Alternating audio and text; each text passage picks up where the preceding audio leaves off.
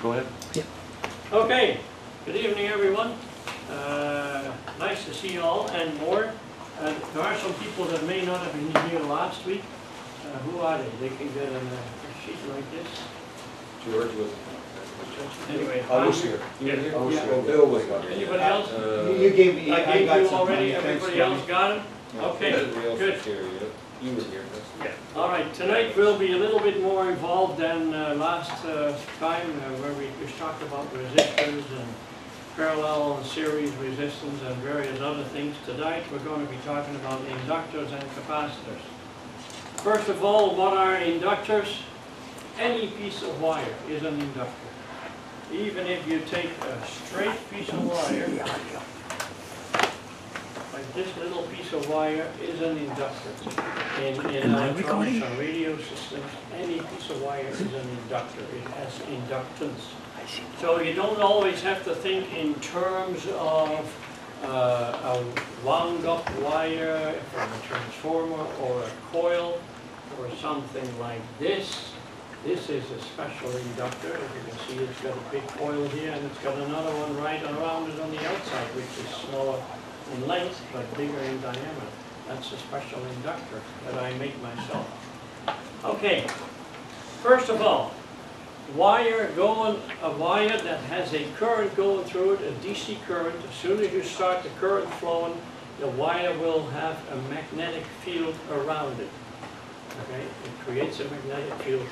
I'm sure you maybe in school you have seen that experiment where they have a wire and they turned the voltage and the current on, and there was a compass needle, and all of a sudden the compass needle pointed towards the wire because that magnetic field was much stronger locally than the Earth's magnetic field, and the compass needle immediately turned onto it. Okay? So magnets are strong. I got a very strong magnet here, and I can show you magnetism of this magnet. Look at that. You see this little meter here? See how it deflects? And I'm quite a distance away. Okay, can we see all that? This is a special meter that detects the magnetic field. It's very strong. There we go. I always put that on it. That keeps the magnetism in there. If you want to find yourself a nice magnet, you take an old CD-ROM drive and you take it all apart, and you will find pieces of equipment in there like this. That's a very, very strong magnet. Okay? If you put that on a filing cabinet on the site, you're going to have some difficulty removing it. Very strong magnet. Anyway, let me get these two apart. The straight wire, and we apply a voltage to it, which will then provide a current going through the wire, and there will be a magnetic field being created. The magnetic field is circles around the wire.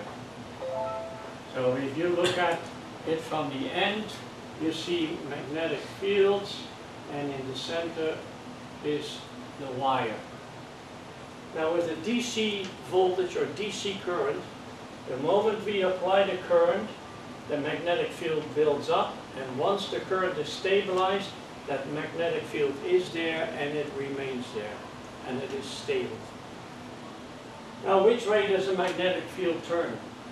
There is a very handy explanation in the book. It's called the left-hand rule, where you take a piece of wire like this, and you put your left hand on it, and you point your thumb in the direction that the current is flowing. Then the way your hand is, that's how the magnetic field is rotating around. Okay? Now, the way the current flows, we know, right, is from negative to positive. If we want to apply the left-hand rule here, I should have drawn this, of course, this way, negative, positive. So in this way here, the magnetic field rotates this way. If you were to reverse the polarity, of course it's going the other way. You have to go this way. So, just remember that. There may be something on the exam about that. Okay? Now with the DC current, fine, we have a magnetic field, and that's interesting. And when we turn the power off, the magnetic field disappears again. It doesn't disappear. Remember I said last week, energy cannot be destroyed. Energy is transformed in a different way. Either transforms into heat or whatever. But a magnetic field like this, what happens when we turn the power off, the magnetic field is called, it collapses. It goes from a larger field all of a sudden to a small and then nothing. But with that, a very special thing occurs. Because the wire is here and the magnetic field is changing, it will induce a current into that wire.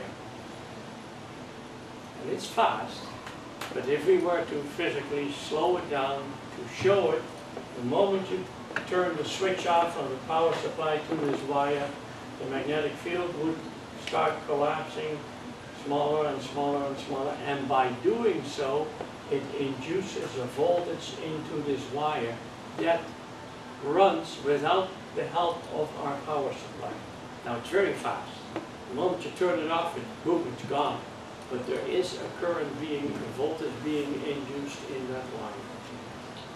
Is there a direction to it with the induced voltage? Is it the Well, same direction as the current? the induced voltage here tries to keep the existing current flowing in the same direction. Okay? When we get to the AC, we'll talk a little bit more in detail about that. Now, a wire by itself produces a very weak magnetic field, not very strong enough. So what can we do to make the magnetic field stronger?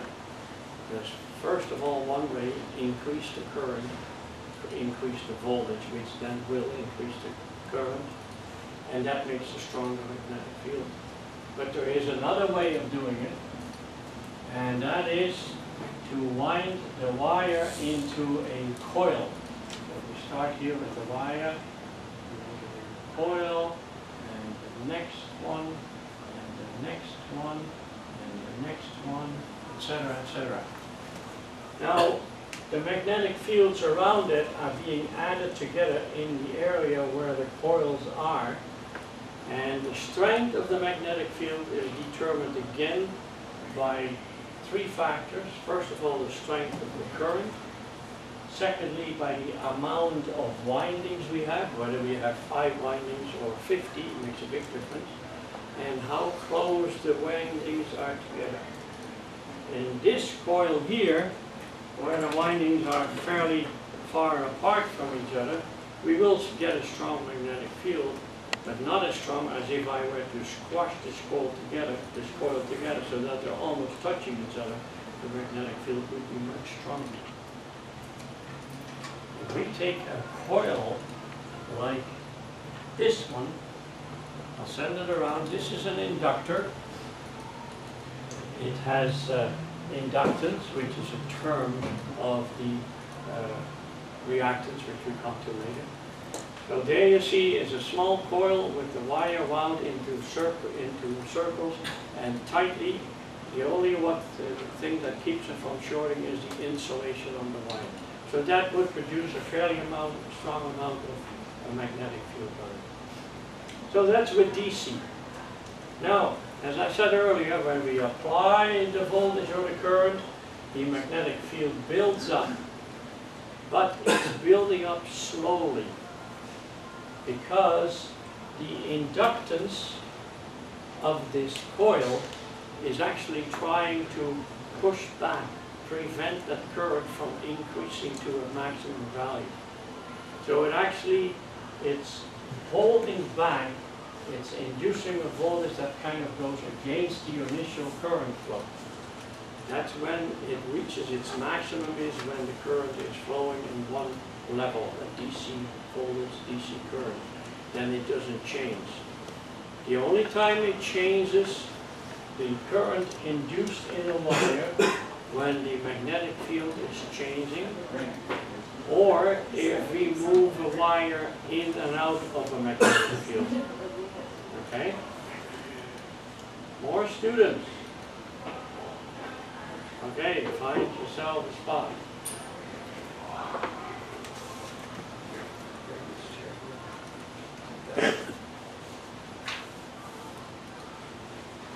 Okay, there's various other ways to make the magnetic field stronger. As I said, the amount of windings, the size of the winding, how close the windings are together, and of course the strength of the current.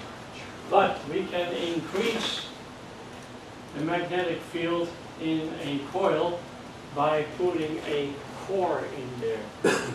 Stick a piece of metal in there. And what that piece of metal does, it actually makes the magnetic field stronger. Okay? It puts them closer together, so that builds it up. There's different kinds of cores. There's an iron core, and you could use an aluminum core, but it wouldn't do too much. And there's other cores that we'll talk about in a moment. All right, now what happens when we have an AC voltage? We'll just draw a single wire and we put an AC voltage in through here. And we'll call that positive here and negative. And the wave travels, half of it travels from the left to right, and the other half travels from right to left. An AC voltage is a varying voltage that goes from a 0 to a maximum positive. Then it starts to go down back to 0, this is the line, and then it starts to go back maximum again, but negative in the opposite direction, and then it goes back to 0, and it goes on and repeats itself. And the AC stands for alternating current. It alternates the polarity. So the first half of the cycle, the current flows, let's say, in that direction, and the second half of the cycle, it flows in this direction. So an AC current goes back and forth.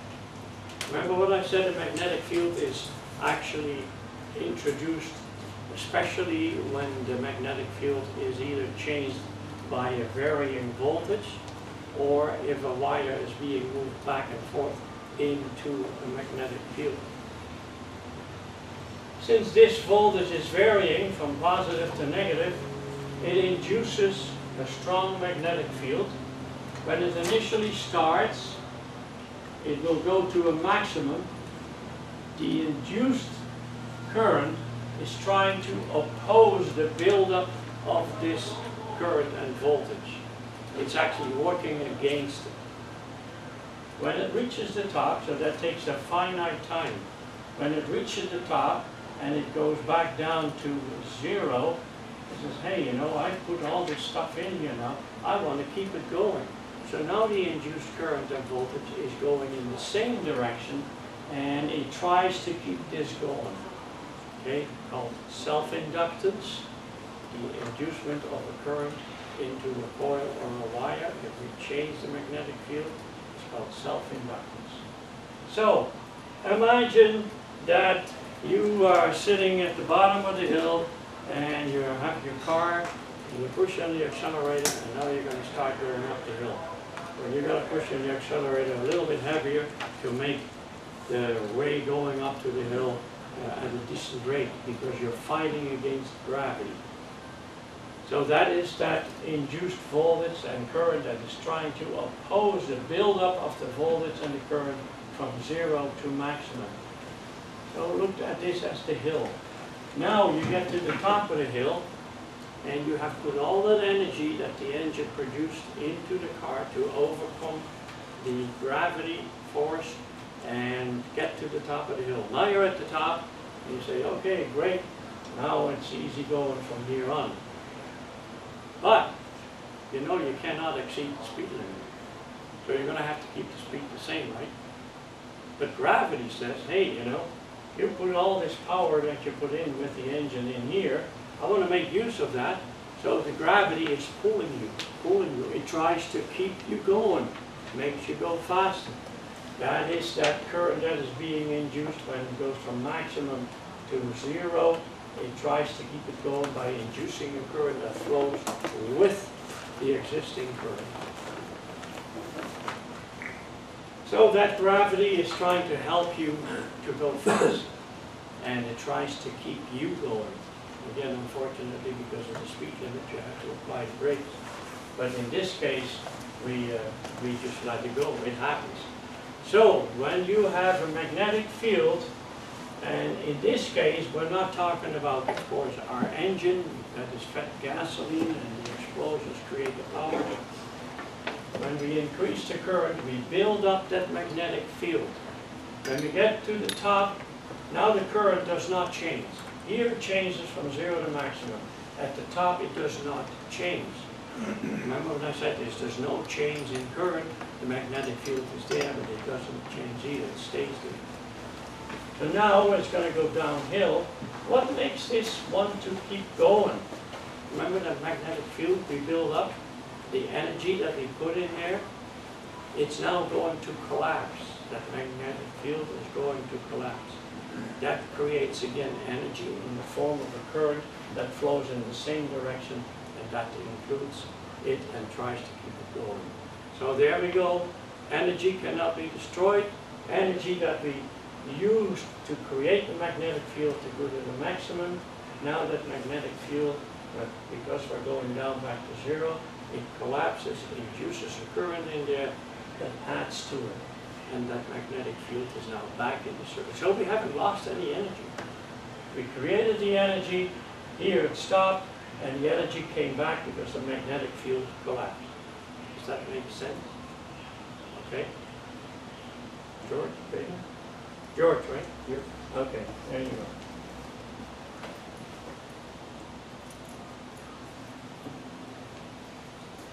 So, various things to keep in mind.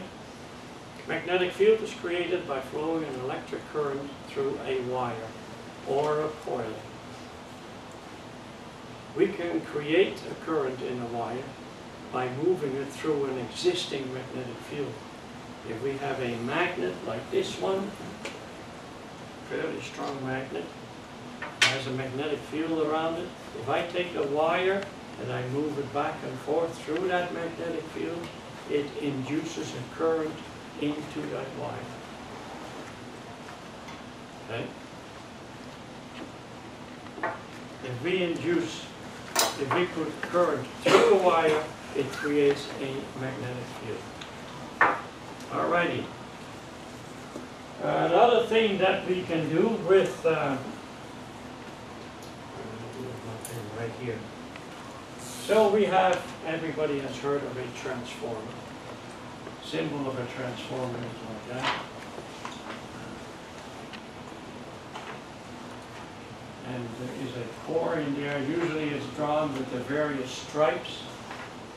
That means that it is a metal core, an iron core, in very thin layers. So now we apply a voltage here, whether it is an AC current or a DC current. Initially with a DC current, when we start it, builds up a magnetic field. Once it's built up, it sits there. It doesn't do anything. The magnetic field is there. This one will produce a voltage on the output because the magnetic field that is being built up here, since it is changing to go from minimum to maximum, it will also induce a voltage and current in this winding. At the moment that the current reaches its maximum and it flows steady, there's no change in the magnetic field, there's no voltage or current induced in the secondary winding. This winding is called the primary, and this winding is called the secondary. Could be the other way around too. You turn this transformer around, then this winding becomes the primary and this becomes the secondary.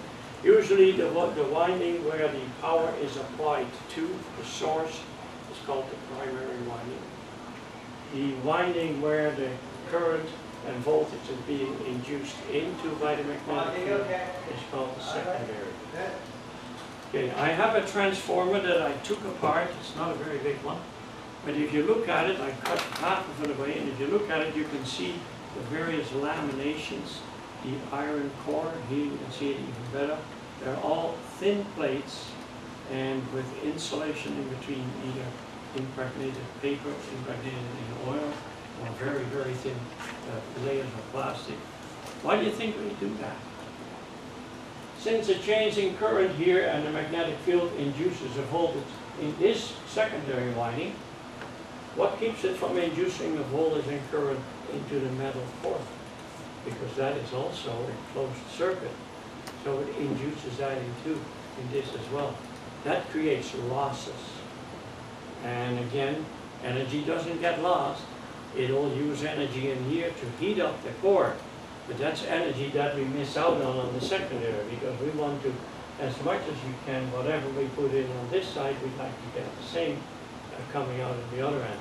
But the core will get that too. And by breaking up the core and making it in many layers of iron with insulation in between, we reduce the amount of current, and therefore we reduce the loss.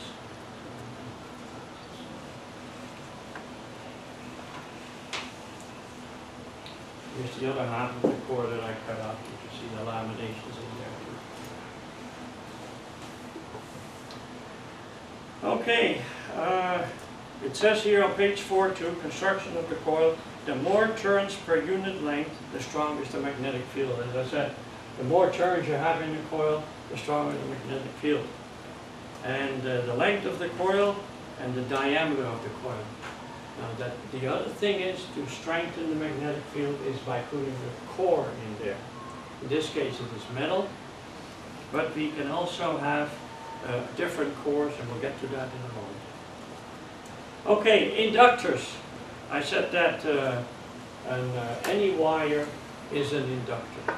No matter if you take a short piece of wire or whether it's a coil, they're all inductors. I have a very special inductor here.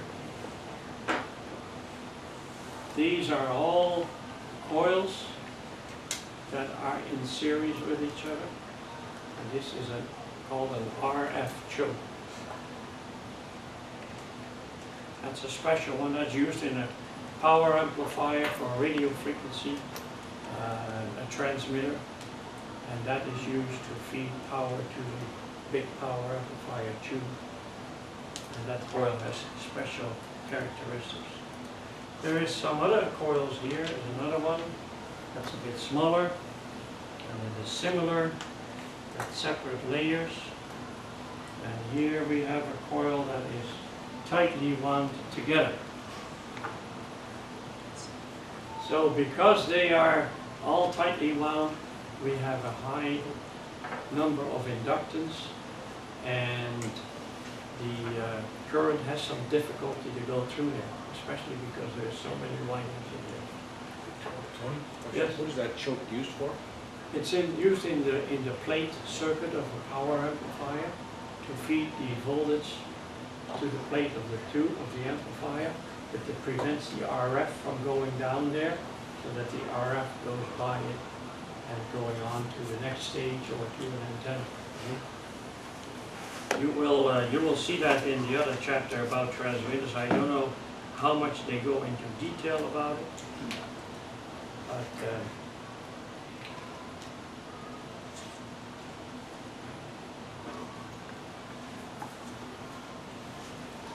just as an aside, here we have an amplifier tube with a plate, a grit, and a filament, and the plate has to be applied with a high voltage, positive voltage.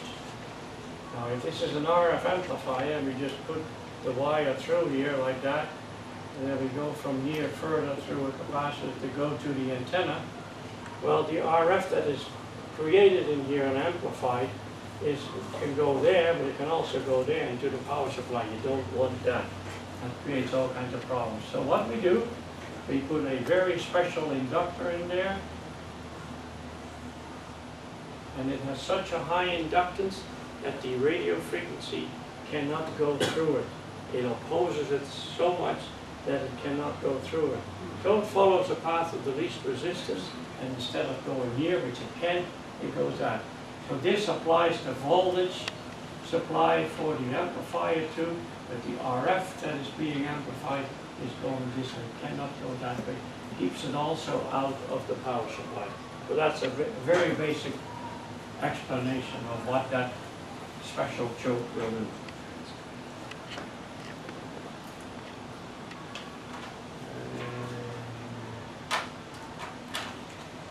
Well, we can send this around. This is, for example, is a coil that has a, if you look on the inside on the bottom, you see a gray material that's called a ferrite material.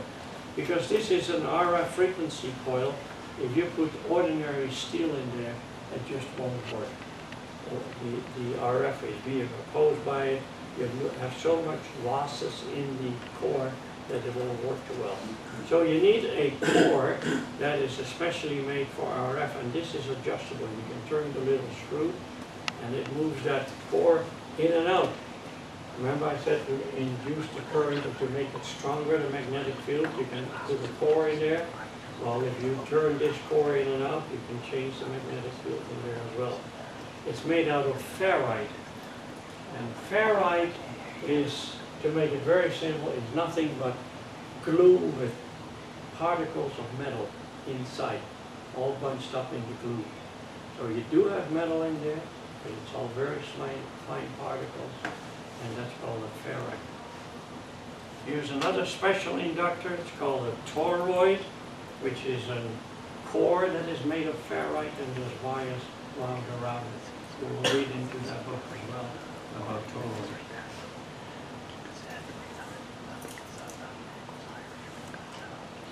So the effect of the core can be more or less depending on the type of material, and it's called permeability. It changes the permeability of the inside of the coil by changing the magnetic field.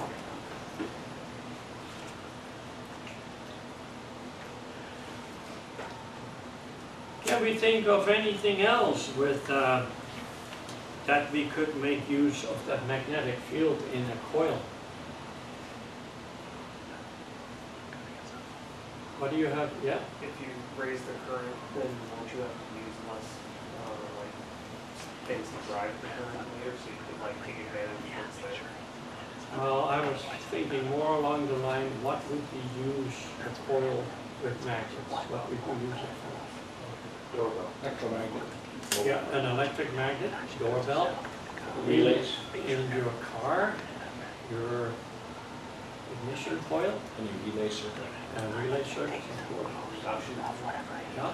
Now, one of the things that I was thinking of, you ever been in the scrapyard where they have a crane that's got a rope or a chain, and on the end is this big round thing?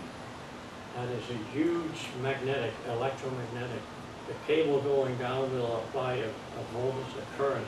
So he just moves that thing to a pile of rubbish, steel, and he turns the switch, and the current starts flowing, and you get a strong magnetic field, and he picks up a whole bunch of steel, carries it over to the bin where it has to be crushed. He turns the current off, turns the switch off, and the magnetism disappears, and all the steel falls down. That's a good example how you can make good use of a strong magnetic field. Okay? All right. Remember we said we can change the amount of inductance of a coil, which is called, the term for inductance is called Henry. And Henry is a fairly large figure, so in other coils like small coils, we talk more about an inductance of millihenry and even microhenry. So depending on the size of the coil, the inductance will be either large or small. Now, if I have an inductor here, and let's say it is 20 millihenry, but I need one that is 30 millihenry. What can we do? I cannot do anything with this. It's fixed. It's, you know, it's made. I can't do anything with it. So I go through my junk box like we do in resistors, and I find another one of 10 millihenry. This one is 10 millihenry. What do we do to make a coil of 30 millihenry? Put them in series. Does that remind you of what we did with resistors? So the formula for inductors in series is the same as the one with resistors in series. You add them together. So instead of saying it is so many ohms, we say now a 20 millihenry coil adding to it a 10 millihenry coil now becomes a total of a 30 millihenry coil.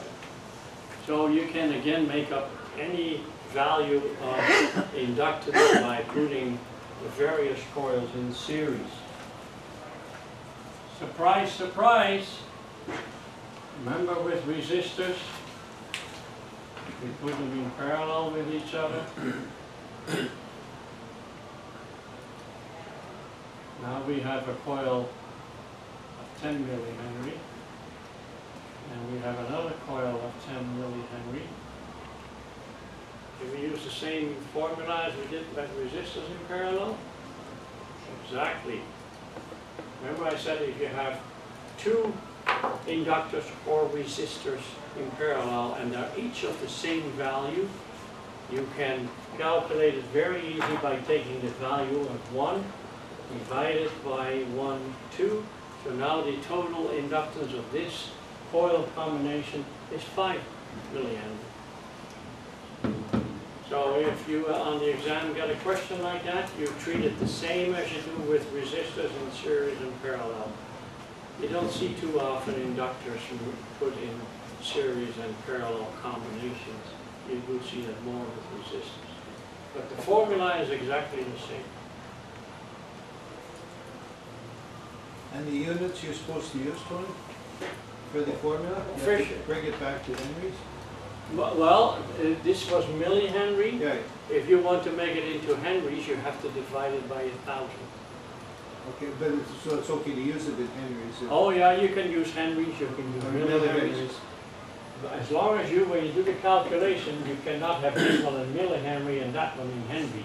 Okay, You've got to make them so they're both in the same, let's call it denomination. It's the same with resistors. If you have a resistor of 100 ohm and one is 1 kilo ohm, you cannot do that. Well, in a special way you can, but you're best off to change that kilo ohm into 1,000 ohm. So you've got now 100 ohm in parallel with a 1,000 ohm resistor, and you do that special calculation, the formula. So generally speaking, when we do our formulas and we do our calculations, you may have to make sure that everything is the same. I in amps, R for resistance in ohms, and V for volts in volts, not millivolts or kilovolts. If you use kilovolts and kilo ohm, they're both in the Ks, the 1,000, you can use that as well. And when what comes out of that would be kiloamps, of course. So, but they all have to be the same denominator. Okay, special inductors on page 4 or 5, you see on the very top, you see inductors A, B, and C. The one in A has a solid line, that would be an iron inductor or an iron core. And the one number B has a broken line, so that is likely a ferrite core of some sort. And the one number C that has no core at all is called an air inductor. It has only air as in the core as well. So, as I mentioned before, study your book. You know, we can only explain it here, and you can ask questions, but once you read the book, you've got to just study. Okay, how can we have special coils, and one coil. Now I want this to be in different values, so what can I do? I can make taps on it. And I can have a switch here, and I can have multiple taps. I'm not drawing it very nice, but you get the drift. If I want a very small coil, I just have it in this position. So now between here and there, I have a very small inductor. It shows one winding to maybe two. If I want a larger inductor, I switch from here, let's say, to there. Now I have a larger inductor. So here we have a variable inductor by using a switch in which we can switch on the various taps of the inductor. So this is in essence a variable inductor with the help of a switch. Now there are special coils that are roller inductors, and can't quite draw it that way, but let's say it is a little wheel here attached, and when you turn the coil is suspended in two bearings, and when you turn it, the coil rotates. But this little wheel sits on the wire and says the coil is wound in a fashion that it progresses forward. And when you turn the coil, this wheel will move itself forward too. So again, you have a variable inductor, but of infinite range, because you can pick any position on the coil by just turning it. So with the switch, you are kind of fixed in the various modes, but with a roller inductor, you can go anywhere along the length of that inductor. So you can pick whatever is the best for you, for your situation. And that's a roller inductor. You will find that a lot in when you read about antenna, called antenna tuners. A misnomer, it's an antenna matching device, but that's where they use roller inductor. Okay, we've done inductors in series and in parallel. Now inductors, again we have, they're called L, and the inductor, the symbol for an inductor is L. So L total, or L equal, is L1 plus L2 plus L3 plus Ln. And the N means however many more that can come after it. So that's again like in series resistors, you add them all together. And the formula for inductors in parallel is the same as 1 divided by L total equals 1 divided by L1 plus 1 divided by L2, etc., etc. Exactly the same as in resistors. So if you know and you're familiar with the formula for adding and calculating resistors in series and parallel, you know to do the same thing with inductors. You just have the symbol changes from R to L. So that's one thing that can work to your advantage. Same with inductors in parallel, same as resistors. The R becomes an L instead of L. So that works fine.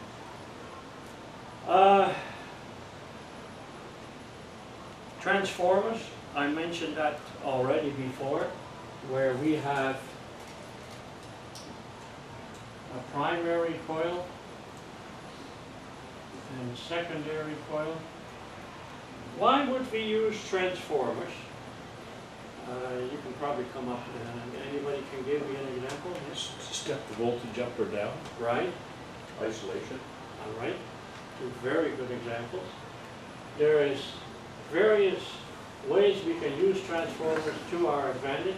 First of all, we know if we apply 110 volts to this, and we have the current flowing here, we want to use a piece of equipment here, but we do not want to use it directly into an outlet where it's plugged into, because the outlet is grounded, etc., etc. You want it isolated. If this winding is 500 windings and this is 500 windings, then what we get out of here is 110 volts. That's in a perfect world. There is no such thing as a perfect world. Again, we have losses of energy, and don't take this literally, because in the core it produces heat, so we lose some energy that we want, but it is created in the form of heat, so it's not lost, but it is not the way we wanted it. So instead of having 110 volts here, you don't have 110, you may have only 108 volts. There's heat being produced in the winding, because the winding itself is a copper wire, it has resistance. So does this one, it has resistance. That all induces some kind of loss. So what to put in is not what you get out of there, but for our purpose right now, we'll call this a perfect transformer. Now, if we make these windings here only a few, like that, now we get less voltage out of there. And there's a ratio to it. If the primary winding has 50 windings, and let's make this, to make it easy, 100 volts, and this one here has only 5 windings, how do we find out how much voltage we can come out of there? Well, if you have 100 volt and you have 50 windings, you can say, how many volts per winding? That would be 100 divided by 50. That would be 2 volts, correct? Can we understand that? If it takes 100 winding with 100 volts, then one winding would be 100 divided by 50 windings, and you get 2 volts per winding. Now, if we have 5 windings here, how much voltage would we get? We get 5 windings times 2 volts per winding. So now we get 10 volts. What's the relationship? 50 and 5 is a relationship of 10 to 1. What's the relationship here? 100 and 10 is 10 to 1. And there you have just checked yourself and made sure your calculation was correct. The ratio between the primary and the secondary, the voltages should have the same ratio. Okay? Now, they also in the book come up with examples, and they don't exactly talk about a ratio of 10 to 1, but they may even talk about a ratio of 20 to 5. Well, you can do the same thing. You do your calculation that way. In the book, they use a different formula, and I never remember it because it says E secondary divided by E parallel is N secondary divided by N parallel. Well, it's kind of a little bit of cryptic. But if you just use logic and you can approach it the way I did, you can figure it out. Is that not primary, secondary to primary? Yep. E secondary to E primary? Voltage in the secondary divided by the voltage in the primary Yeah. is the same as the amount of windings in the secondary divided by the amount of windings in the primary. And they give you examples on page 4-8. They give you examples of that. I usually do it that way. You can, if you wish, you can remember the formula. I always have a hard time remembering formulas, especially those things. So I just approach it logically and calculate how much voltage per winding. Because they got to give you something. They got to give you the input voltage and the amount of windings here. And then they give you the windings here and ask you to create the voltage. Or they give you the voltage here and then they ask you how many windings are there in here. So it's by logic you can come to that very easily. Okay? What time are we doing? Oh, we got a few minutes here. Okay, it's the same with the power. We know that in power it is the voltage times the current, E times I, P equals E times I. Well, in this transformer, 100 volts, and you can of course calculate the current once you know the resistance in that, you put an amount of power in there. In an ideal transformer, you can get the same amount of power out of it. Okay? But if the voltage is lower here than there, to get the same amount of power, the current has to be higher. Right? So you've got to keep in mind, if you have the input voltage higher than the output voltage, to get the same amount of power transfer, the output voltage is lower, but the current will be up. Okay? Your book maybe explains it a lot better. Now, as I said, inductances are, the symbol for inductance is L, and the value of the inductance is measured in microhenry, millihenry, henries, etc., etc. I have this inductor here. Let's take an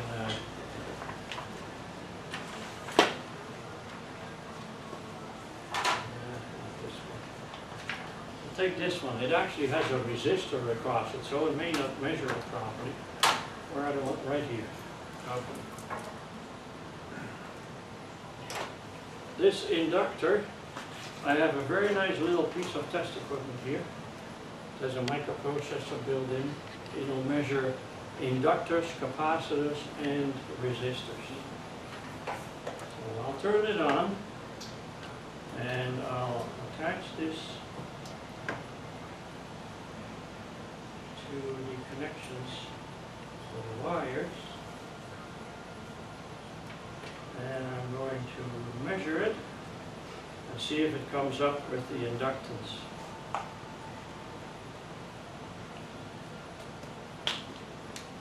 It's analyzing, and it says 26.45 millihenry. 26.45 millihenry. Remember, this is variable. I'm going to change, I'm going to turn this, and we'll see what kind of effect that has. 3, 2, 1, blast up. Okay, it's analyzing. And now it says 20.2 millihenry. So it went down by, what, 6 millihenry. And that was because we moved the core further out. If I were to move the core further in, again it would change. So you can now see there's proof that by changing the core, how deep it goes inside that coil, we can change the inductance in it. If I measure the inductance of this coil, let's see what comes out of that.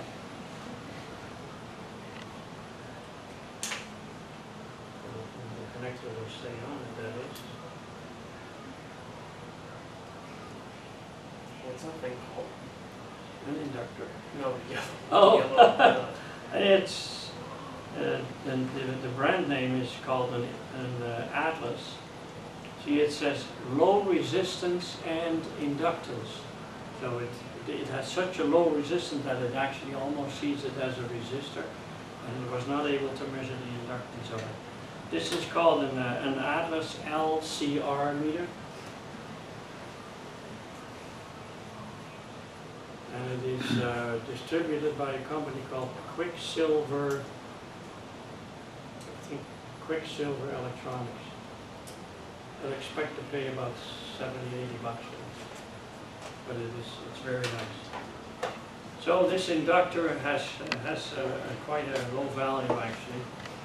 I can take another inductor here and see if it measures this. This is 20 millihenries, which is a large inductor, and it has a ceramic core. And if you look close at it, did I send this thing around? Okay, I'll do that.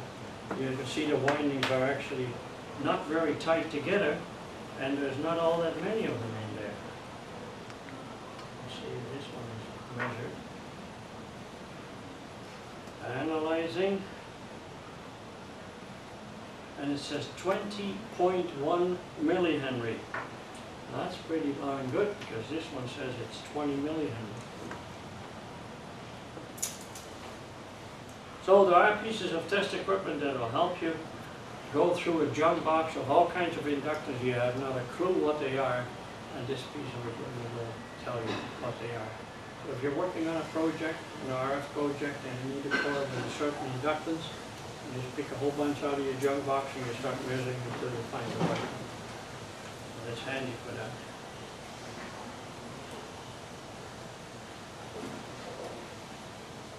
Okay, we'll have a break, and then after that we'll start talking about capacitors and what else comes with it. Coffee time, Miller time, whatever. Oh, that's better. Where's the Miller? Yeah, right. To magnetism, and talked about the coils, and like in the scrap yard where it picks up a whole bunch of metal. Well, if you take a loudspeaker, this is a very small loudspeaker out of a little radio, that works on the same principle. We have a magnet, actually like that, and inside of this is a coil which is attached to the membrane, so this coil actually is glued to this thing here, the membrane, and the cone of the speaker.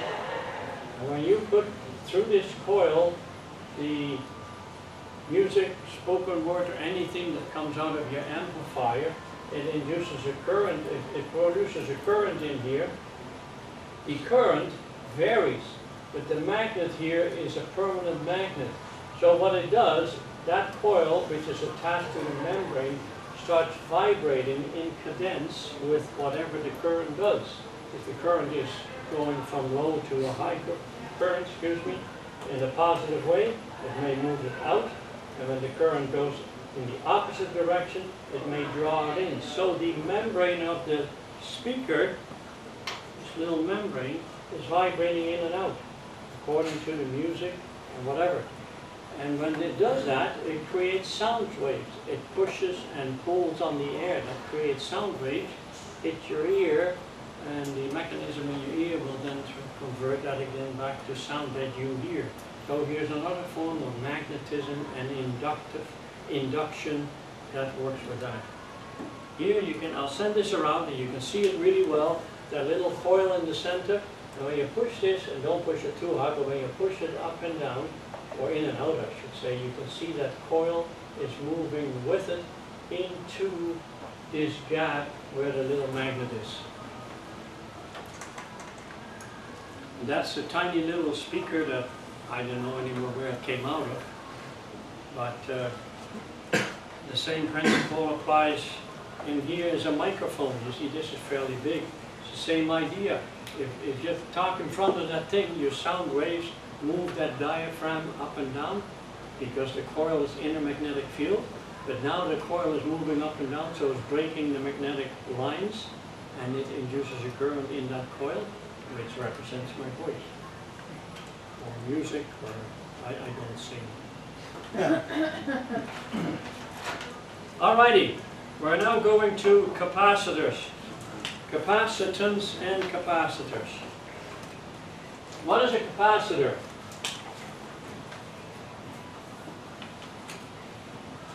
A capacitor is a device, and the most basic form of a capacitor is two metal plates, and each plate has a wire attached to it, and in between could be air, could be plastic, could be mica, could be a ceramic material, anything, okay?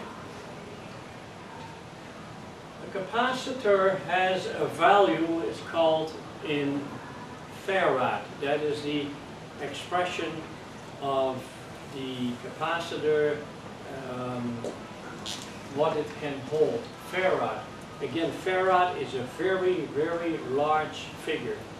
So we usually speak more in terms of microfarad. 1 microfarad is one millionth of a farad. Okay? We can also talk about millifarads, even though we don't normally do that. So 1 farad is 1 million microfarad. There's also nanofarads, which are even smaller, and there's also picofarads, which is even smaller yet. On your sheet that I gave you all, on the one side with the scientific units, it shows a relationship between farad, microfarad, picofarad, 10 to the minus 6, 10 to the minus 9, and 10 to the minus 12. A picofarad is 10 to the minus 12. So, what determines the capacity of this capacitor, there's two things. The size of the plates, actually there's three things. The distance of the plates, and what is in between the plates. That determines the size of the capacitor, its capacity to store electricity. So if I want to make this capacitor bigger in capacity, I can do, in this case, two things. This is just air. I didn't put anything in between. Whatever is in between the plates is called the dielectric. You have to remember that. You have to know that. And in this case, it is air, so the dielectric is air. If I were to put mica in here, then the dielectric would be mica. And they have different values, and they do change the value of this capacitor. So in this case, I can make the capacitor larger in capacity by making the plates larger. So if I make this one larger here, and this one. Now the capacitance, the capacity of this capacitor is greater because I increase the size of the plates. Another way to do that is by bringing the plates closer together. So if I take this plate and I move it up until it sits like here, then we have much more capacitance as well. So that very easily changes the capacitance of a capacitor.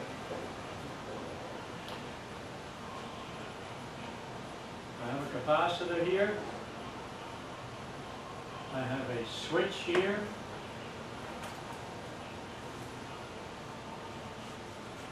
And I have a voltage source. So we'll call this negative and this positive.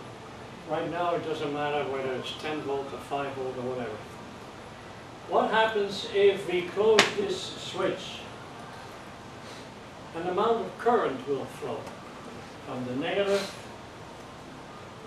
to here, and because it can't go anywhere, because there is a blockage here that is open circuited, the electrons that have been flowing here, which are attracted by the positive electrons here, will bunch up here on this plate. So this side of the capacitor has a potential of negative electrons, and that side of the capacitor has a potential of positive electrons. Remember, like poles repel, negative and negative repel each other, positive and positive repel each other. In magnetic field, north and north repel, south and south repels. Unlike poles attract. Negative and positive will attract, north and south will attract.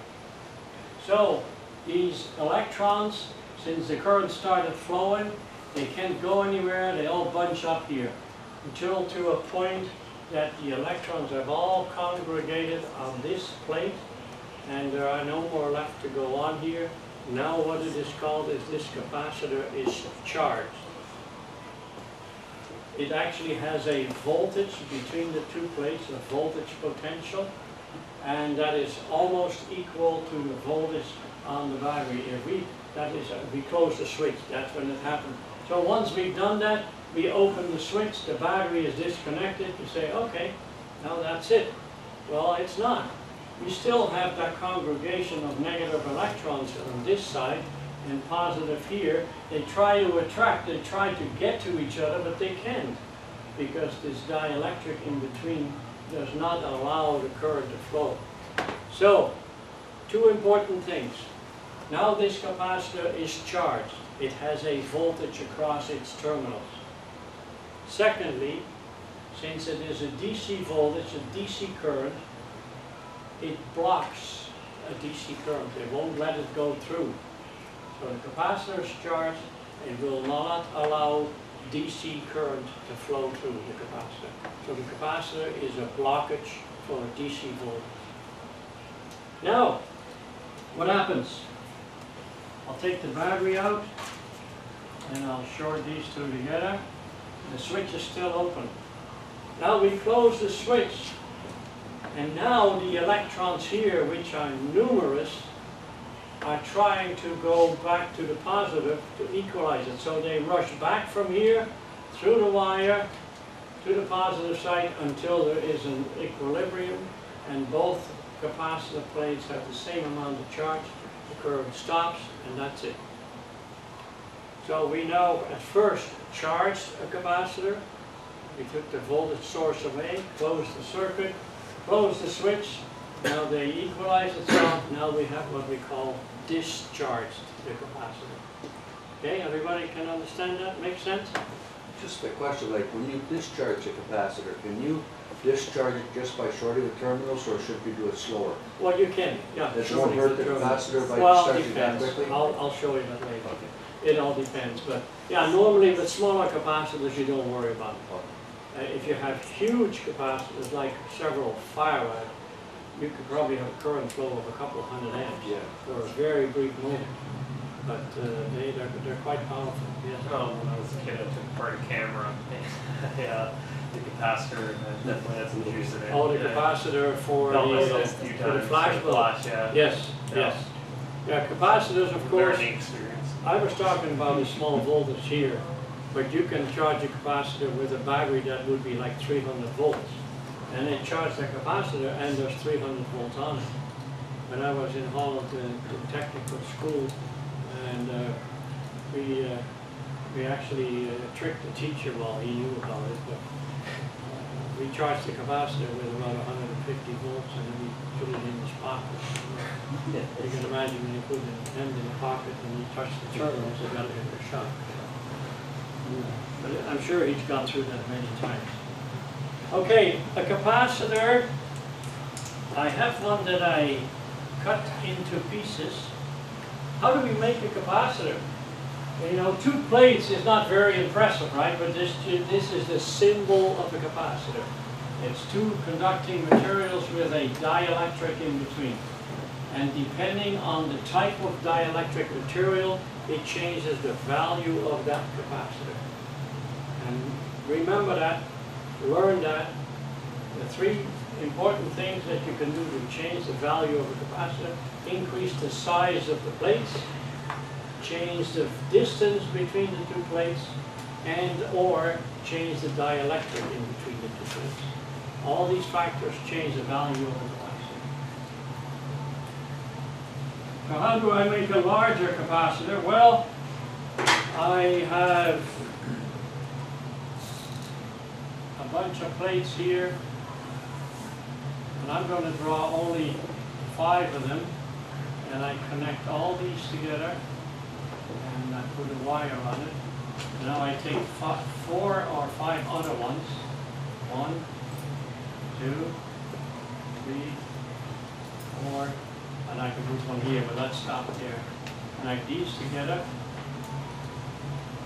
Now you can see that the plates here and the plates there, they're not touching each other.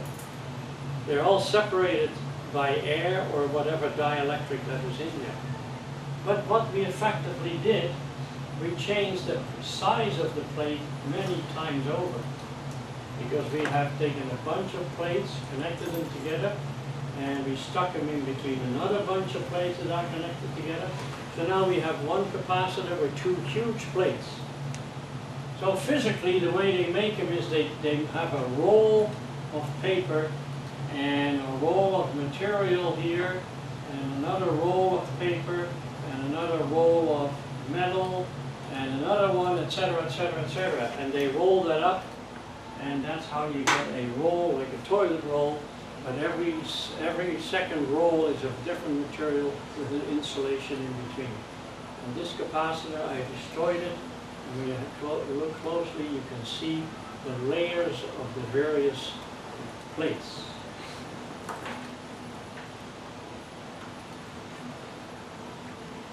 And you each get to see it. This is the one that I cut in half.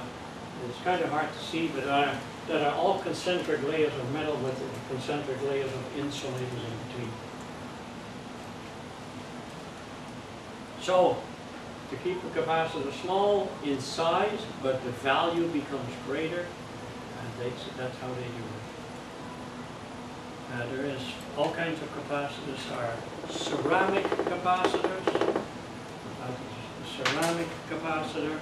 Here is Mallory, which is the manufacturer's name, but I'm not quite sure what type of capacitor it is. They're all different types of capacitor. In the older radios, back in the 40s and the 50s and the 30s, they had radios and the capacitors in there were little blocks like this, and they had a color code on it. The same as, resistors, and the color code would tell you what the value of the capacitor is. So this is an Aerovox capacitor made in Canada. I bet you this thing is probably 40 or more years old. And then we have electrolytic capacitors. And electrolytic capacitors also have plates on each side, but in between for dielectric they have a chemical compound. And that chemical compound is especially made so that it can charge and hold large amount of electrons. And this is an electrolytic capacitor, and the way you can tell 99.999% of the time what an electrolytic capacitor is, you see one like this, mostly tubular, and on the one side it is metal where the wire is attached to, it's the negative side, and the other side it is insulated, and the center conductor is the positive side. So this one is polarity sensitive. You hook this up to the negative of the battery and this to the positive, and it gets charged up. If you were to do it lots of times in reverse mode, you'd probably end up destroying it. And if you were to put way too much voltage on there, what is it rated at? 20 volts? 50? 50 volts. 50 volts. If I were to put 200 volts on that, the thing will just go blow up. And the end will just come out, and then you get messy stuff, chemical compound. So these comes in all sizes and values. That one is probably 200 microfarad or something. 1,000. 1,000 microfarad. Okay. Here's one that's only 50 microfarad. It's the same configuration, it's just much smaller. And here's a very small capacitor, and it is measured in, I think it's just 10 nanofarad. I'm not 100% sure. I can't read it. That's a small ceramic capacitor. There's all kinds of different capacitors: paper capacitors, mylar capacitors, silver mica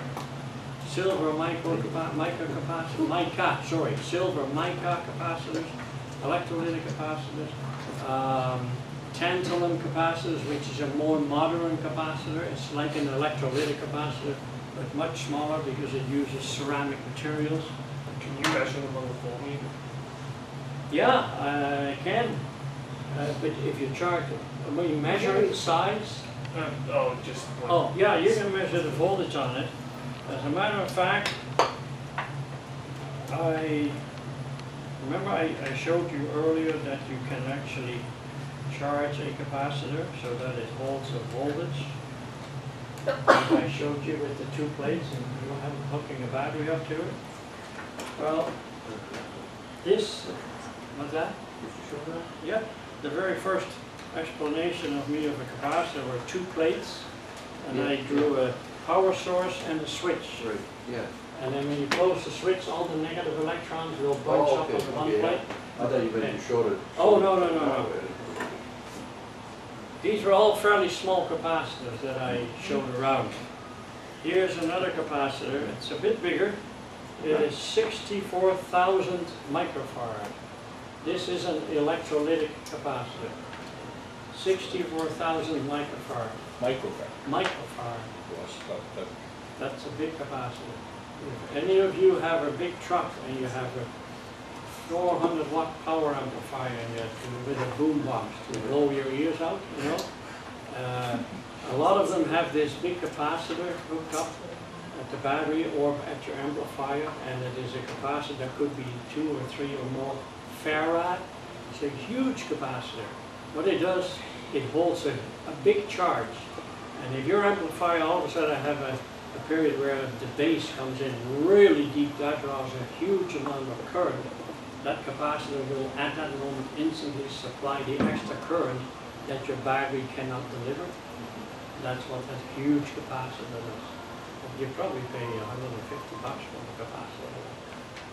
Anybody know what I'm talking about? You do.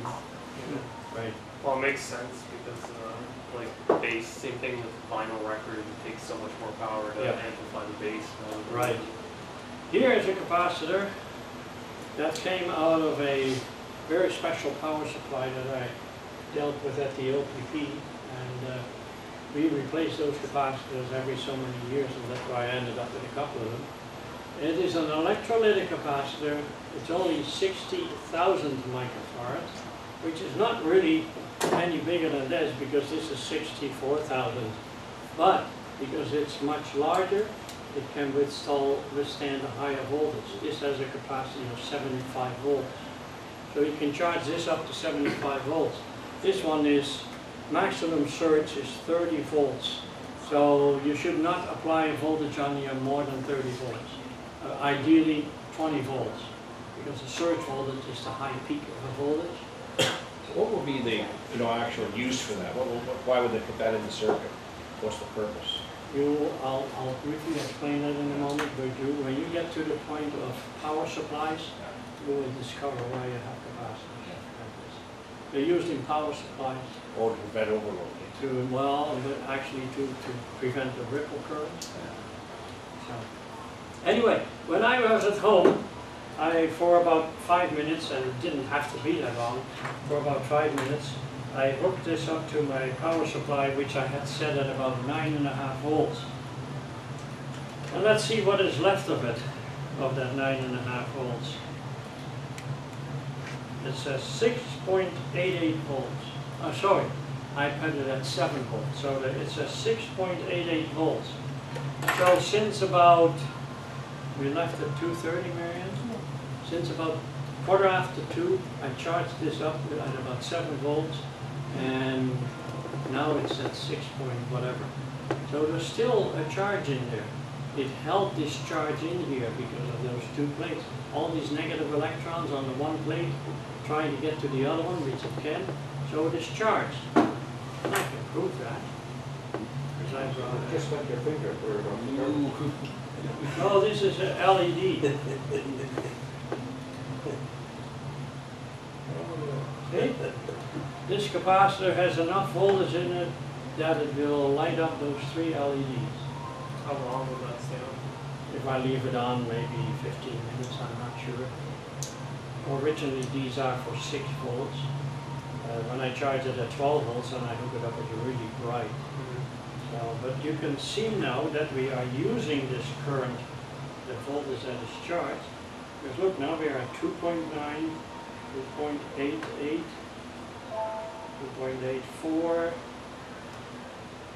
2.78. So the voltage is dropping because the charge that was stored in here is now being used up by these light sheets going down. This is originally for 6 volts, so now we're talking 2 volts. So, here's proof that you can charge a capacitor and it is not a battery. Don't be mistaken. Some people say, oh, we have a battery. No, we do not. We only have a capacitor that holds a charge. And the moment we touch it together, which one shall I use? No, I'll use this one. There's not much left in it anymore. There was a little spark. Okay, we're going to charge this back up. We're going to use a little bit higher voltage. That's about 50 volts. Now if you see the meter here, okay, you see the meter deflected? It is showing that there is a current flowing because I can restrict the current in here to a certain value. And this is such a large capacitor, it takes a finite time for this capacitor to get charged with enough electrons to stop the current flow. Still going. So there's still current flowing. And it will keep on flowing until the charge in the capacitor approaches the same value as the power, the voltage coming out of this charge. Can I make this go faster? Sure. I can increase the current flow. Okay, there we go. It's now charging at about 60 milliamps. It's still charging. Can you see the meter? Still charging. Well, let's make it a bit faster. We're going to increase the current. Okay. Still charging. It's now going at about 80 milliamps. So it's going to take a while for this capacitor to get charged up because it is such a huge one. Ah, there it's going down, see? The current is going down, the meter needle is going down. That means that this capacitor now is getting to the point of being charged. Theoretically and practically, a capacitor will never, ever, ever come to a full charge. As it approaches more of a charge, the current will drop, as you can see. So we charge it up a little more, now the current drops further. Charge it up a bit more, the current goes down even further. So theoretically, there is an infinite time period before the capacitor would be 100% charged. It can. But in practice, we say a capacitor is considered fully charged when the voltage in there reaches 0.64 of the voltage of the supply. So if we supply 100 volts to it, once the voltage on the capacitor reaches 64 volts, then it is considered fully charged. Now it could be 0.6 or 0.64. It may not show up in this book here. If you were to study for the advanced class, it would definitely be in there. Okay, we've charged this up now at a maximum. Let's see how much is the voltage on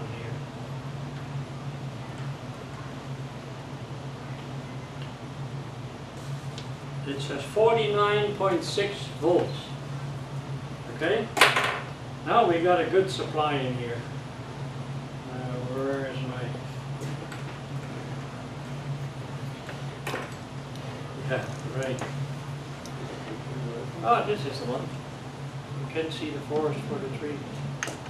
I have to see which one is the one that's burned. I bet you I got the wrong one. I've used other ones.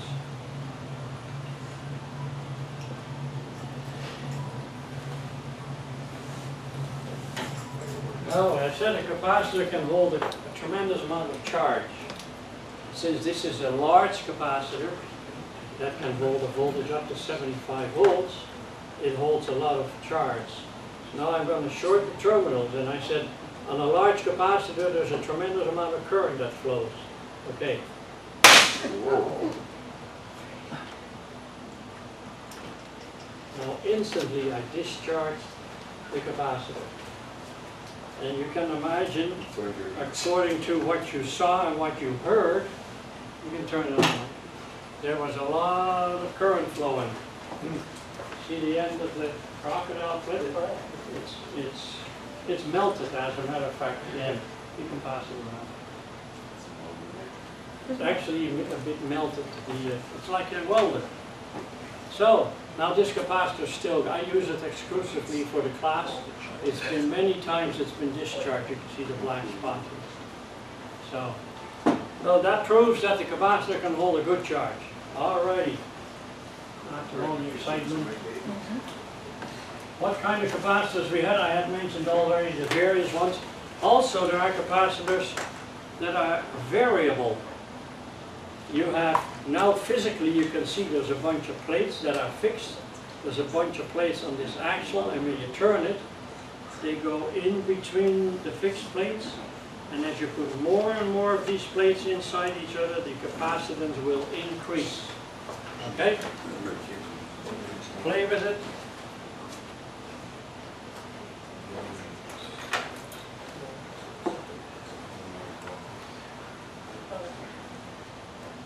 Here's a similar idea, but it is much smaller. So you can all get to see the big one and the small one. Now if you want a real good capacitor, a large one, look at this one. See the size, the differences in the plates and the distance between the two plates. What do you think this capacitor can do, because the size of the plates and the distance between the plates is so large? What do you think this capacitor, besides the fact that it is variable, that it can change the capacitance from about 20 microfarad, or sorry, 20 picofarad to about 250 picofarad. Well, first of all, it's air dielectric, which is considered 1. Secondly, the distance between the plates means it can withstand a very high voltage. You can imagine if you have a capacitor with the plates very close together and you put a high voltage on it, there comes a point that the voltage will break down the dielectric between it like air, and it just jumps a spark like we did there. And it would short the capacitor. Well, this one can probably withstand, well, probably, I know it withstands about 3,000 volts. And this is a variable capacitor that is used in a power amplifier that can run about 2,000 watts. Please don't drop it, because it came out of a matching unit that I have to repair. Last week I talked about meters from Harbor Freight. This is a typical example. They sell, if they're on special, they go for about $4.50. And it's a meter that can measure AC volts, 750 volts and 200 ranges. And from 200 millivolts up to 1,000 volts in DC, it measures resistance, it measures amps, current from 200 microamps to 200 milliamps, and also 10 amps. And it will also test transistors. There's little transistor sockets in here. Like I said, when they're on special, they go for about less than $5. The regular price of these, I think, is about $7. And very often they have them on special. There's two types. This one here, this is one that I use quite often at home. And the disadvantage of these things, they're cheap. Everything is cheap. The cords too. The cord broke on the inside, so I had to take it apart and solder it. And it's a mess, but it still works. And this one, when you turn it on, it has an LCD display. It's large enough. It's fairly easy to see. This one here costs, I think, $1 or $2 more. It's got a little push button, and you can use that in the dark, because when you push the button, it shows the display becomes amber, and then it times out, so it doesn't drain the battery too much. So there's no excuse for anybody not to have a multimeter. This, of course, the one that I have here is an industrial one. It's a lot more expensive. I think this was about $150. And there are meters now that are much, much more expensive than this. If you take a reputable, very reputable company like Tektronix or Hewlett-Packard, their test equipment is very expensive. Alrighty, so we've gone through that. I gotta kind of hurry up now, I think. We can put capacitors, like resistors and inductors, we can put them in series and in parallel. Remember I said if I want to make a capacitor bigger, let's say I have two capacitors here. If I want to put them in parallel, and I do that like this,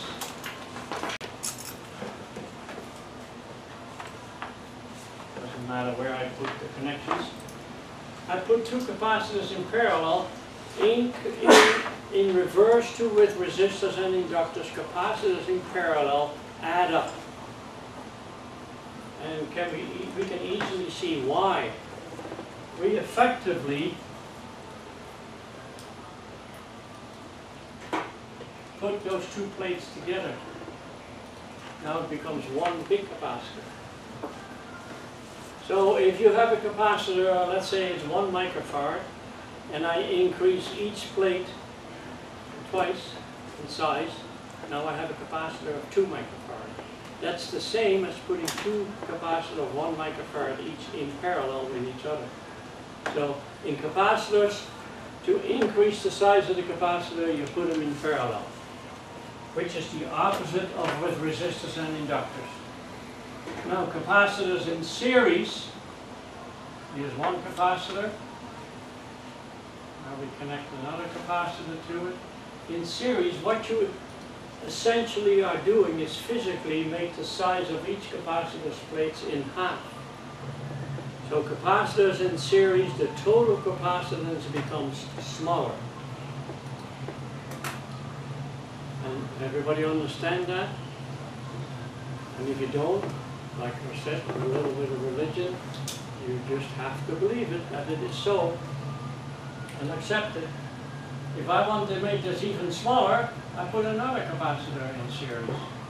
Now if this one is 3 microfarad, and this one is 3 microfarad, and this one is 3 microfarad, can anybody make a guess for me as to what will be the end result?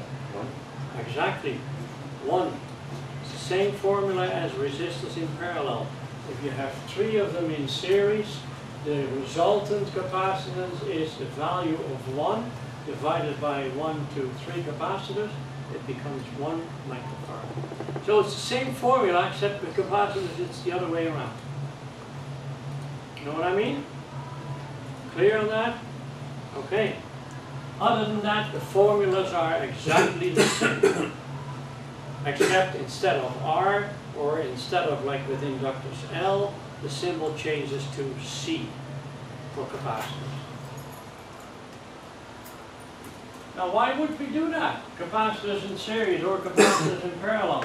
Well, you got this beautiful tube amplifier, and the power supply has a couple capacitors in there, and all of a sudden one of them blows up. So you find out that it is a capacitor that may be 45 microfarad. A microfarad is mu F, even though mostly it is a small f.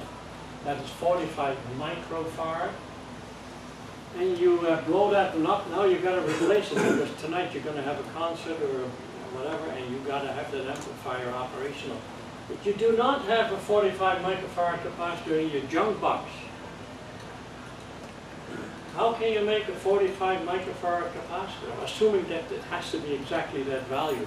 But you've got 2 capacitors of each 90 microfarad. So what would you do to make a 45 microfarad capacitor? Put them in parallel. The series. Right. Put them in series. So now with 2 90 microfarad capacitors in series, make it into a 45 microfarad capacitor. Now I would not hesitate to leave the 45 microfarad capacitor out and just put the 90 microfarad capacitor in there instead, providing it has the same voltage rating. If this one is in a tube-type amplifier, it may be 300 volts, working voltage, WV. If this one has 300 volts or more, you can use it. But suppose because it's a larger microfarad capacitor, a larger capacity, it now is only 250 volts. Would you want to use that by itself? No, because it is smaller than this. You do not want to take that chance because it may blow up. But if you got 2 of them and you put them in series with each other, now you get a capacitor of 45 microfarad, and you add these together, which has a voltage rating of 500 volts. Well, I can safely use that, no problem. So capacitors in series, the capacitance goes in half if they're both the same value, but the voltage rating doubles of what they are. If the one capacitor is 90 microfarad and 100 volts, and the other one is 90 and 250 volts, you put them in series, you get in total, 350 volts. So you're still okay. So there comes in the advantage of putting capacitors in series and or parallel. So you got a jug box full with all kinds of capacitors, well, you can help yourself when one of them blows up in your amplifier and you don't have the exact value, you can make it up. Okay, everybody any questions about that? All right. I've already said the factors that are affecting capacitors: the size of the plates, the distance between the plates, and also the dielectric in between. On page 4-14, you see in the middle of the page a table there that says the material: glass, mica, polyethylene, polystyrene, quartz, and Teflon. The figures you see on the right-hand side is called the K value, is the value of the dielectric. Air has a dielectric value of 1. So that means that mica has a dielectric value from 4 to 9, depending on what type of mica, how dense it is, etc. Let's take one with one value. Polyethylene has a dielectric value of 2.3. That means that because of it being 2.3, the dielectric is 2.3 times the dielectric of air. So that changes the value of the capacitor. Okay? Now you do not necessarily have to remember those dielectrics, as long as you remember that the dielectric, when it changes, it also changes the value of the. You may have a question on the exam, and the questions on the exam are multiple answer. There's one question. Read the question slowly, read it again to make sure you understand the question. Some of them are not necessarily trick questions, but you can get fooled by them. And then you go and look at every answer. And if you have done your studies, etc., you should be able to pick out the one with the correct answer, even though some of them may sound correct, but not necessarily the right one. So you may have a question in there about what increases or what determines the size of a capacitor. And then maybe the one says put a piece of wood in between, or I dump it in a glass of water. And another one may say increasing the plates and change the dielectric. And then another one may say all three. And you got to pick the right one. So don't be fooled, be careful. Alrighty, the formulas for the capacitors, same as for resistors, except it's the other way around. Reactance. Here we come to reactance. Resistors have resistance. Inductors, like coils, they have resistance as well. Copper resistance, what you expect to find in any piece of wire. But, remember I said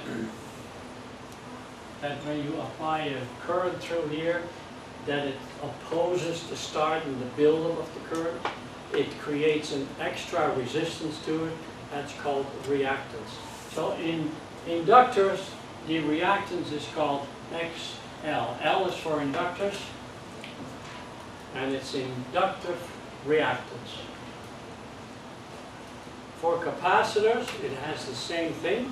It has also an inductance, but because it is a C, we call it XC. So this is inductive reactance, and this is capacitive reactance. Remember when we had an AC current flow, it would oppose it, and when the current goes down to zero again, it tries to keep it going. That's all part of the inductance. What do you think what happens if the AC current is 50 Hertz, like our line frequency? It opposes it at a certain amount that creates an inductive reactance. Let's say it's 300 ohms. The inductive and capacitive reactance is also called in ohms, okay? Just like with resistance. What do you think would happen if I increase the frequency from 50 Hertz to 300 Hertz? Now, these cycles of the AC voltage from 0 to max, to 0 to max the opposite way, and back to 0, they're happening 6 times faster than they do here. That increases the inductive reactance, because it makes it a lot more difficult for that current to go through there, because the changes in polarity happen much faster in 300 Hertz than it is in 50 Hertz. So the inductive reactance goes up as the frequency increases. Remember that. Maybe something like that on the course.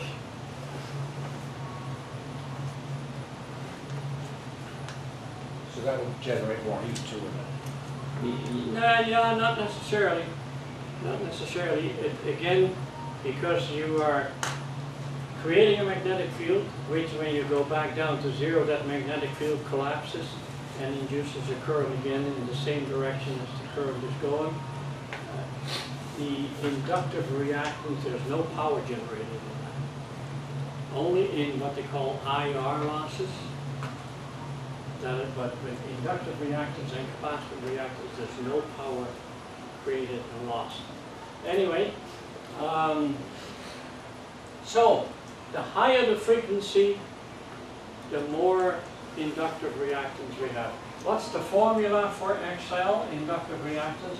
Equals 2 times pi times F times L. That's always the same. Pi is always the same. So we can call that 6.28. We know that pi is 3.14, blah, blah, blah, blah, blah. We just use 3.14. So 2 times pi is 6.28 times. The frequency has to be in hertz. L is the inductance, has to be in henries. So here again, that you got to keep always that the same. In this formula, frequency is in hertz, inductance is in henries. You can use microhenries, but you got to convert that back to henries. So 1 microhenry is 1 millionth of a henry. So you put down 1 million for L. So if you were to calculate that, you can actually find out what the inductive reactance is in ohms. So as the reason that when the frequency increases, the inductive reactance becomes larger, you can see that right here. F, the frequency, make it larger, the result of this formula becomes larger. The same as L, if you make the inductance larger by a bigger coil, put the windings tighter together, put a core in there, the inductance of the coil goes up, so H for Henry becomes larger. That also increases the XL. Okay? All right. Now with capacitors, we get essentially the same thing, except it is what? Opposite. In the capacitor, remember I said it is a blockage for DC. The capacitor, when we apply a DC voltage to it, it charges up. Once it's charged up, it sits there. Nothing else happens. The current stops flowing, and we can disconnect the voltage source, and the capacitor is charged, as we've seen on there. But make this an AC. So let's put this on an AC voltage. So in the positive portion of the AC voltage, the capacitor starts charging up.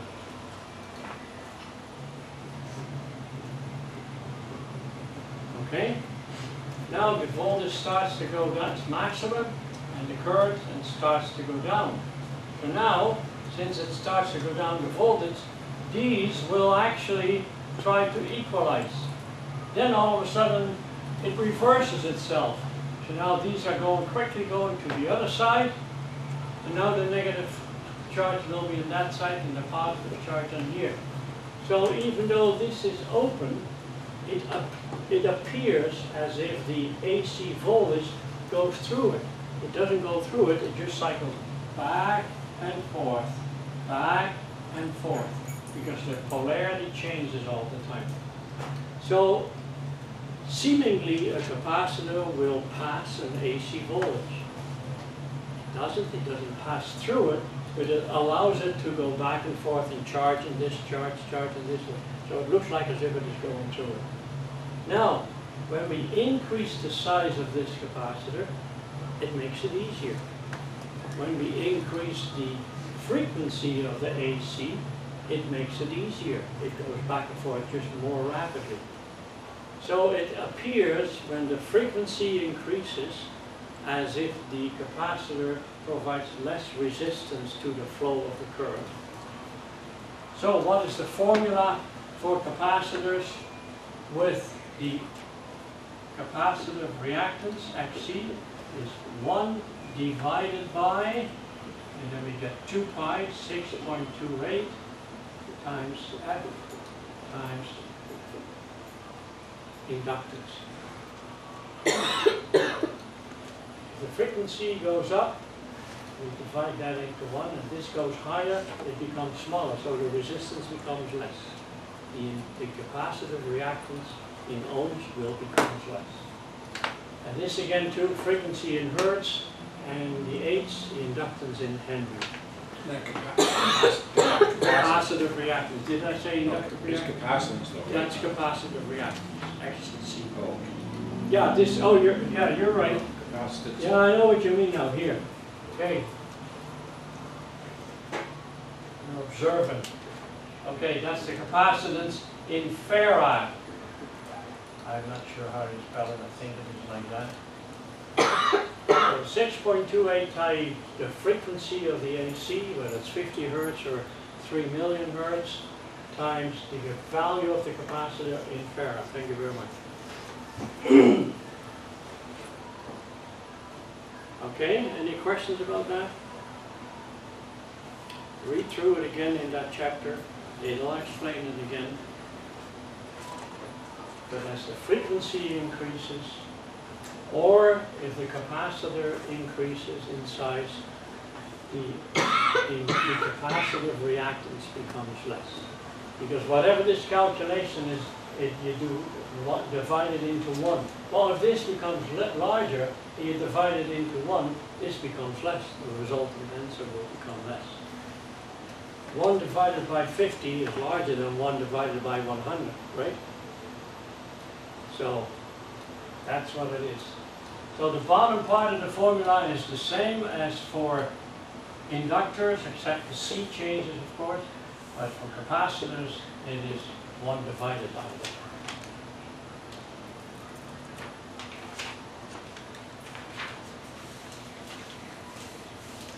Impedance. I'm not going to go through the impedance part of it. I don't think that you will get any questions on the exam about the formulas of that, but try to remember it, that you read it at least. I want to explain resonance, which is the last part of this chapter. I have a graph here. And along here, excuse me, we have frequency, and along here we have, sorry, this here is the frequency.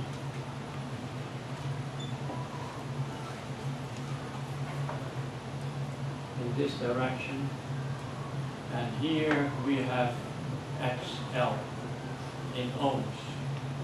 Again, XL and XC, inductive reactance and capacitive reactance is measured in ohms. If we started out with a DC voltage right here for a capacitor, it would be infinite, the resistance. Because once the capacitor is charged, the current stops, there's no more current flow, so it is the same as if you have a very high resistance.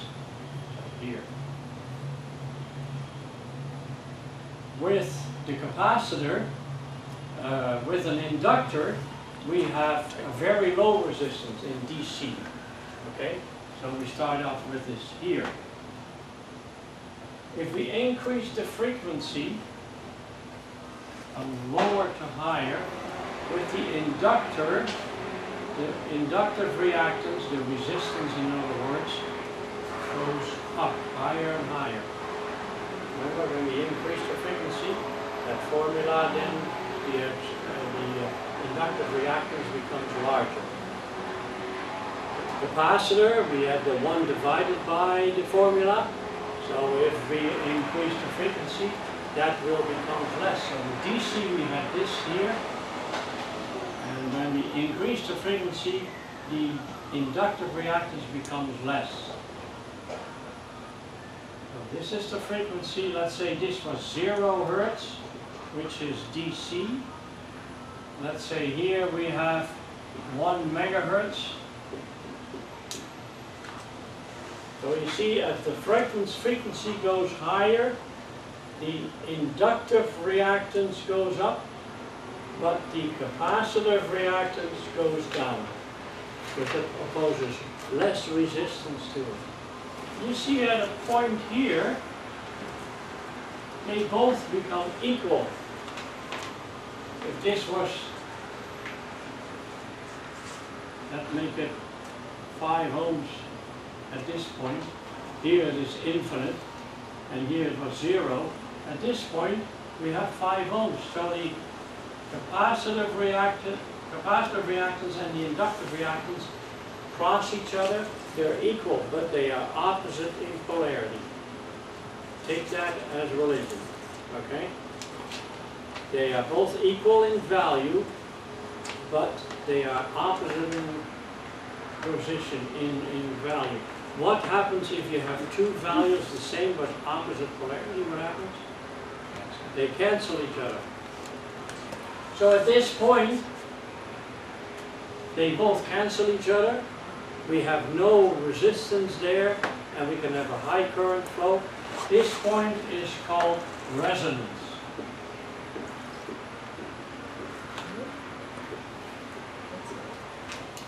With an inductor in series with a capacitor, or an inductor and a capacitor in parallel, if you vary the frequency of this circuit at the point that the inductive reactance and the capacitive reactance are equal with their opposite, they cancel each other, and in this circuit you get a very high current flowing because essentially there's only the resistance in the copper wire. Same here.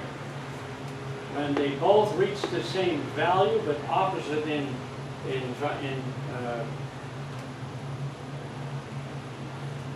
polarity, let's call it, then the current through here is very high. And all we have is the losses of the copper resistance in there. And that is called resonance. Now if this was tuned to a frequency of 1.2 megahertz, and that probably would be a frequency of a broadcast station, what would you do if you want to go to 1.5 or 0.8 megahertz, a different frequency to pick up another station? What would you do? You can vary either the inductance or the capacitor. So if you make this a variable inductor, that you can change the size of the coil, you change the inductive reactance, and the resonance point will now change. It may sit here instead of over there. This is a different frequency. So by changing the inductive reactance, by making this a variable inductor, or you make this a variable capacitor, that you can change the capacitance, like the one here that you twist and change the capacitance. You change the resonance frequency, and that's how you can tune the different stations on your receiver. Or in case of a transmitter, you change the frequency of the transmitter. So this is a tuned circuit, a parallel circuit. This is a tuned circuit, a series circuit. And at a given value of inductor and capacitor, you get a resonance frequency. So the two things you got to keep in mind. Resonance frequency is the point where the inductive and capacitive reactance become equal but opposite. Alrighty? That's it. Read it through. And as I mentioned before, I will not be here on Thursday. We had a death in the family. My brother-in-law passed away, so we're going to go to Kitchener tomorrow. We won't be back until next week. So Thursday, next week, Thursday, I'll see you and we'll talk about transmission lines. And it will be maybe a bit more interesting.